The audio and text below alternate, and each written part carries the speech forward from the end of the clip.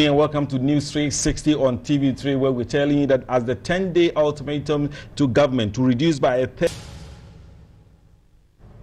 And our InfoCall segment is on hardships across the country, which is still under our radar. Tonight, we'll look at more families affected by adversities. So imagine living in a rural community where it may take you 2 hours on foot to access healthcare in another village, even in emergencies.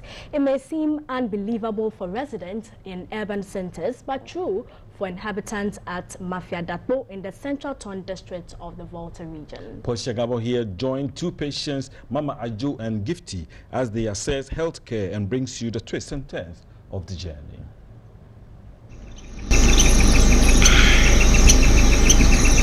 It was 6 Saturday morning, the 19th of October 2013, when the news team began the journey to Mafiadapo in the Central Ton district of the Volta region. On our arrival, we met some village folk who were just returning from the riverside. Others were also going about their daily activities. But the sight of two people, an elderly woman, Mama Jo, and a young child, Gifty, lying outside a hut caught our attention. Mama Jo, we were told, has arthritis. This means her joints are inflamed. But her condition demanded immediate medical attention. Meanwhile, Gifty, who was down with malaria last week, is ill again. We found out Gifty and Mama Jo could not go to the nearest health center, which was 4 kilometers away, because there were no vehicles available in the village.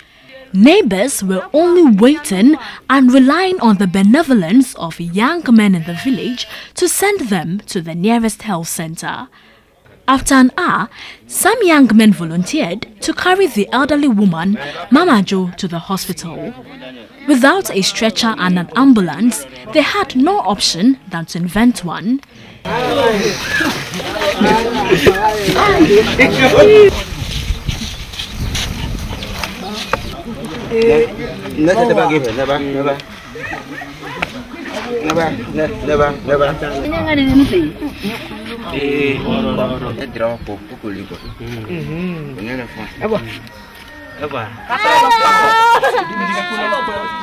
Then, the 4-kilometer walk to the nearest health center began on foot, with Gifty and her mother tagging along.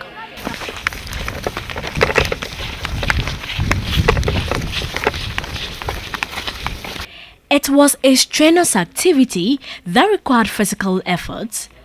But just after 5 minutes, the young men were tired and had to take a break. We have tired. We don't have the road. We don't have anything in there. That is why we have carried it our head. That why we are rising here. Afumara kama to mi egbo han taki mi so cho gefie ma so cho vinye vagro ge didi tentinye tamaje ma gbo le mefe. 1 2 3. After 10 minutes of rest, they continued the walk again. As we journeyed on, strength began to fail and the young men became frustrated. Mioa. Manya miola. An trop me dire me ko trop bois. Didi la. De ti kan dan. He mora de ri mi egbo. Ali re. Kale mi oro so. Ni ga vai no ma ka bo. Vito. Male. It was hot and the sun was scorching. One of the young men who volunteered to carry Mama Jo had to use branches of a neem tree as shade for her. Mama nyeje do mi twa yakoji. Nyagbo afumava na mi agbo tara. Mi la fozon fi mi ko mama nyele etako inakoji. After 10 minutes of rest, we continued the walk again. 45 minutes had passed and we were yet to arrive. At this point, everyone was exhausted. 1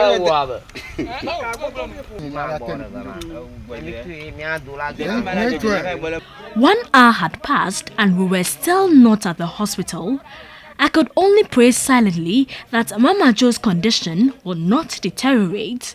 Fortunately for Gifty and her mother, a motorbike arrived and they had to take the lead, promising to wait for us along the way to catch up with them. The news team continued the journey with Mama Joe and the young men with frequent breaks along the way, even near a cemetery. After 2 hours, 11 breaks, we finally arrived at the health center. A journey which could have taken about 15 minutes by road had to be made in 2 hours. For many poor people in rural Ghana, accessing healthcare is a major challenge. Dozens of inhabitants at Mafia Dakpo have died needless deaths as a result of snake bites and in the process of childbirth just because they could not make it in time to a health facility.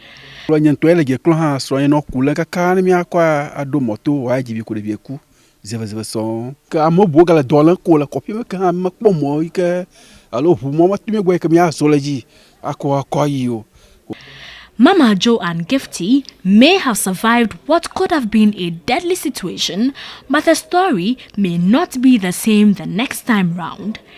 Despite efforts made by successive governments to address challenges in the health sector, there are still some gaps that must be filled, especially in rural communities. Until residents of Mafia Dakpo see a remarkable improvement in accessing healthcare, they will continue to gamble with their health. Portia Gabo, TV3.